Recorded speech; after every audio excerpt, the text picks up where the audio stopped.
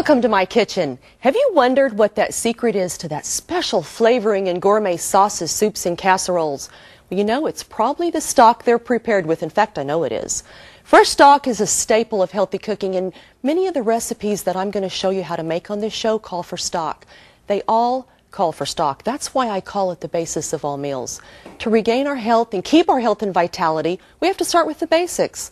Also, I know in my family, a lot of us are on sodium-restricted diets, as well as stay away from certain food groups. And the only way that we can do that is to prepare our meals ourselves. For instance, I never add salt to my stocks. I save that for the recipe they're used in. Today I'm going to show you how to make a golden vegetable stock that's nutritious, easy to make, and can be varied for many uses.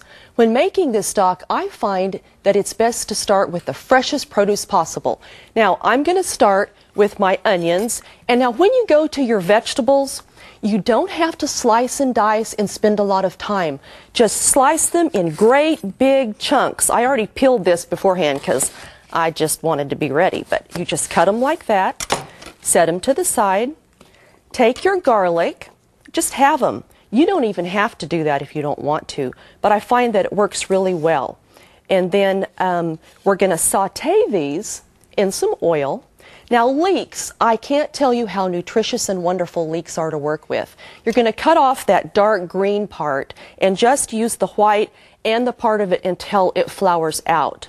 Now leeks, I find it's really good to just chop them in half lengthwise. And you run them under the faucet like this to get all the dirt out, or you're going to get some minerals from Mother Earth you didn't count on in your stock. So I've washed these really carefully before the show. Just chop them in half like that. Now we're going to heat our oven because we're going to want to go ahead and saute these in some oil, and then we'll add the rest of our vegetables while those are cooking. This really gets to the fun part. My pan needs a little bit more heat, so I'm going to go ahead and start with my celery. Now, when I cut my celery, you can use the leafy part. Some people say it makes a bitter taste. I don't think so. I think it's just packed with nutrients. Just chop it up in some great big pieces like that. It doesn't have to be cut finely, because this is just going to be to get the nutrients out of it.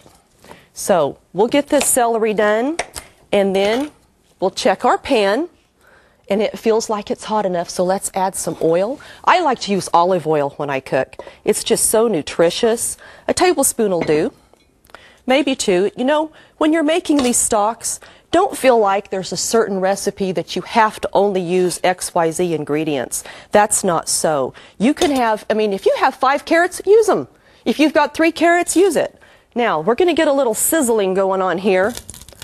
Oh, wonderful. I just love the smell of vegetable sauteing. They're lovely. We'll get our leeks in here.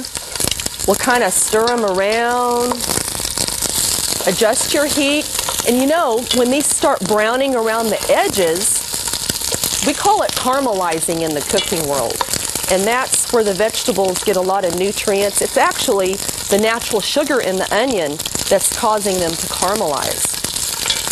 At this particular stage, I like to cook it for 3 to 5 minutes and let those onions get really brown. Tip to remember, the browner your onions, the richer the stock. You know, some people like to roast these in the oven. You can do that as well. Oh, that's just getting lovely. When they start getting nice and brown, I'll add my other vegetables and get them good and coated. Okay, we need to get our carrots going, and I think we're brown enough now to get our celery added. Just throw it in your stock pot. Get your leeks in there.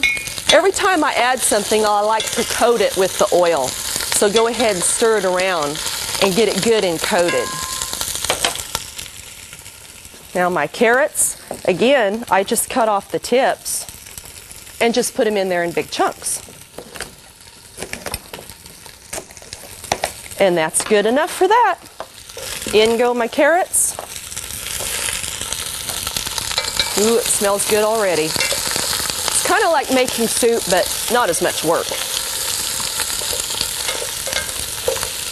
All right, Now we'll put in some Italian parsley. Italian parsley is different than the curly parsley that you find. It's just a little, I guess I'd want to say mild. It has like a nice, just lovely flavor. I love that parsley smell. And then we've got a couple of sprigs of thyme. And of course we're going to add bay leaves after we get our water in there. Stir that around. And remember me saying I don't put salt.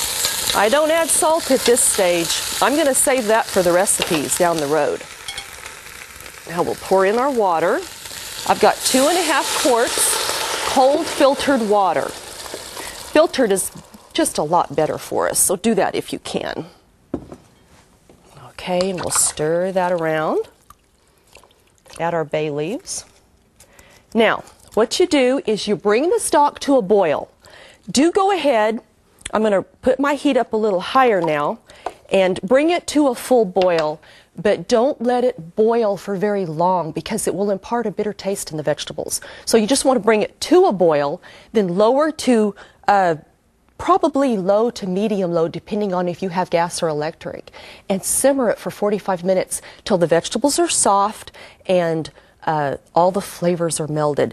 Now, a lot of the recipe books are going to tell you to simmer this without a lid. I prefer a lid, and I'll tell you why. Because I know that when you make a stock without a lid, it's called reducing. You're going to boil off a lot of the liquid. I don't want to do that. So I'm just going to go ahead and cover mine while it comes to a boil, and we'll check on it in a few minutes. This is really a lot of fun, isn't it? Now, when this is done, after 45 minutes or so, here's what you do.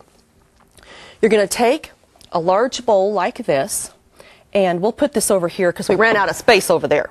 So you're going to take a large bowl with a colander in it, or a wire mesh strainer if that's what you use. And you're going to take the stock, pour in here. It's going to all drain out. Then you're going to take those vegetables, return them to the pot. Here's why, and this is a really neat tip. You'll scoop out the vegetables a little at a time and return them to the colander. Take your spoon and gently press them against the edges. And by doing that, you're going to get the rest of the excess liquid, which is so rich in nutrients. And you'll just continue that process until all of the vegetables are pressed. Now, of course, they're not any good after that, so you have to discard them, or you can just put them in a compost pile in your backyard and use in your garden.